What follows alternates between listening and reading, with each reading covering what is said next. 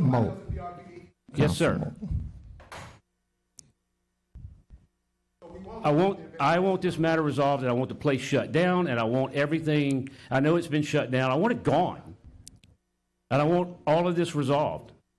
But we can't accept the fact of where everything, the buck starts and stops. So let's talk bucks. I've been quiet for 4.5. I haven't been here 7 years. I'm sorry, Mayor President, but I'm going to speak my heart on this one. Because let's talk about processes. Let me count. Because this is important.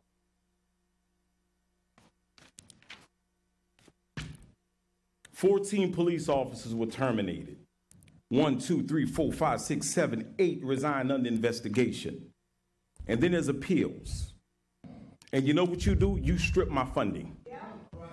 Are you going to pay the attorney all the money that I already owe them for the bad cops that the Civil Service Board, where we're going to be here tomorrow, and none of y'all going to be here. And y'all sitting here trying to deal off these people's emotions, and some of y'all the problem. Jen Rocker, you sit there, defund the police department's budget from a legal standpoint, and then come here because I don't have legal representation and I got to play lawyer to fight these bad actors. Let's talk facts. Let's talk facts. And then what you do? Then you go and you appoint people to the Civil Service Board that have direct ties to the union. There are 5 people on the Civil Service Board. What's wrong with good law-abiding citizens? You putting people on the Civil Service Board with direct ties to the union and wonder why they reverse the decisions that I make. I've been quiet, but I'm not going to be quiet no more. Where were you when they called my kids gangbangers?